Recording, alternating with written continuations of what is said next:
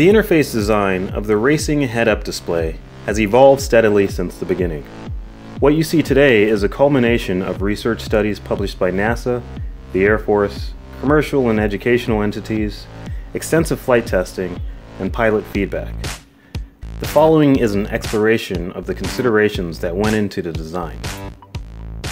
The Galaxy S6 and S7 feature screens with resolutions of 2560 by 1440 pixels. The Bebop streams a 640 by 368 video feed. The GearVR provides a 96-degree field of view, and all testing was done at 96 degrees. The effects of all these specifications together is the pilot sees a very large, almost IMAX-sized image at standard resolution.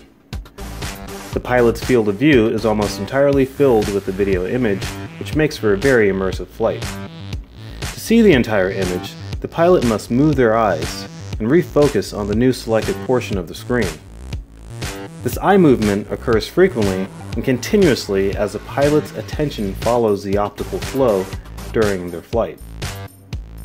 Initial designs focused on keeping information like speed and altitude as far away from the center of the image as possible, with the exception of those elements meant to conform with the outside world, for example, the horizon line. I wanted to avoid unwanted capturing of attention and avoid blocking anything behind the drawn graphics. After a few flight tests, pilots requested information be brought closer to the center. Despite only taking milliseconds, it took far too much time for the eye to find and focus on information, and then find and focus on the optical flow again. The solution was to keep the most vital information near the center of the pilot's focus. Since the flight path vector, by its very nature, points to the center of the optical flow, critical information like speed and altitude are linked to it in very close proximity.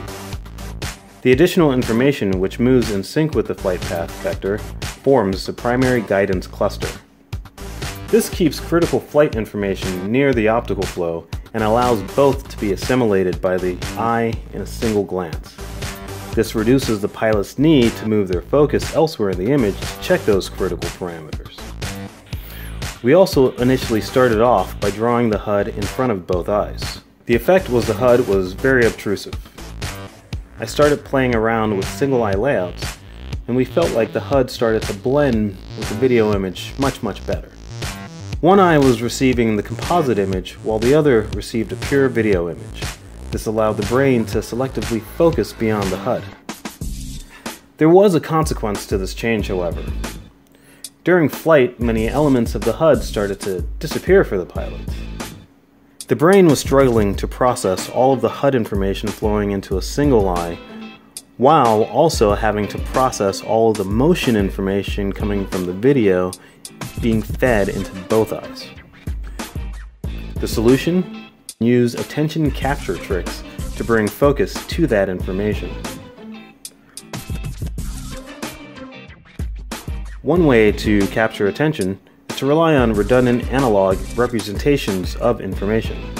The eye is better at detecting motion than a detail like a number in its peripheral vision. The motion of these elements attracts the eye to critical situations and can also be quickly referenced in short glances.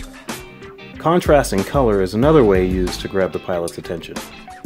Finally, I created different view compensation modes to reconfigure the interface based on the Bebop's different video stabilization modes and while head tracking was on. This was to maintain the UI's conformity with the outside world.